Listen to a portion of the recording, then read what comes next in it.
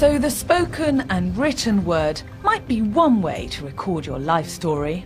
But as we all know, a picture tells 1,000 words too. And now it's cheap and easy enough for everyone to have a go at taking snaps. 365, a year in the life of Whitstable, is a project organised by Kent Creative Arts. Residents and visitors take photographs of the seaside town and submit their snaps to the project website.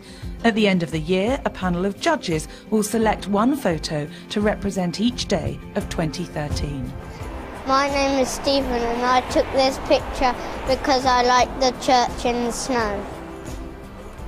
My name's Ruth. I took this photograph because it was a bleak and blustery day and I wanted to have an archival feel to the piece of work. I'm Carol. We're at the tail end of Squeezegut Alley and my picture for the 6th of January is my husband and my son stuck at the very end here. Photography is democratic in the sense that anybody can take a picture.